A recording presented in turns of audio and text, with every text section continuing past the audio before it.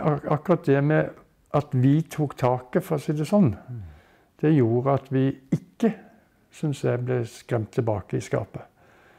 For ellers så kunne det veldig lett blitt. Det vil si, i Sverige så stengte man sauna, for eksempel. Det gjorde man ikke i Norge. Det var jo en sauna i Oslo, eller to, jeg vet ikke. Det var store diskusjoner i Helsedirektoratet og helsefaglig miljø om man skulle stenge. Og det gjorde man vel i USA også, gjorde man ikke det? I USA gjorde man også det. Ja.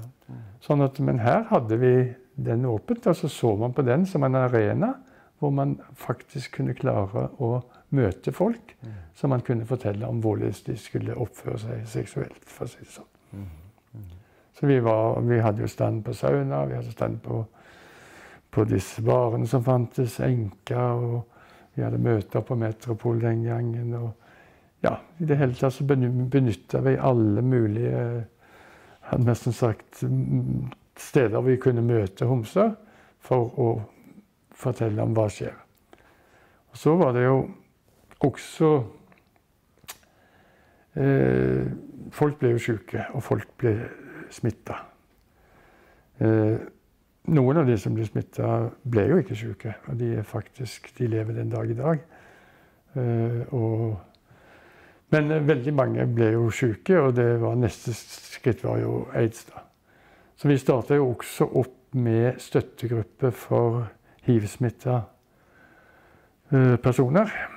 Så jeg var blant annet med å lede en støttegruppe. Det var ganske vanskelig arbeid. Fordi at en ting var jo å få folk til å komme fram og møtes. Og det var veldig strenge regler på ingen skulle vite hvem som var i grupper og så videre. I den gruppa som jeg hadde sammen med en psykolog, for vi skulle ha fagpersonell med, så det skulle være to, og den ene skulle være fagperson. Jeg hadde med en psykolog. Og vi fikk også dødsfall to dødsfall i gruppa. Og det var ganske komplisert. Hvor store var disse gruppene da? De var vel 6-8 personer, faktisk. Og fordi sykdommen artet seg veldig forskjellig hos de forskjellige. De fikk veldig mye vanskelige sykdommer, for å si det sånn. Altså folk ble blinde, folk ble lamme. Det var skremmende, egentlig. Noen gikk det jo utover psykisk, og de fant på ting som de ikke skulle finne på, for å si det sånn. Så det var komplisert, på så vidt.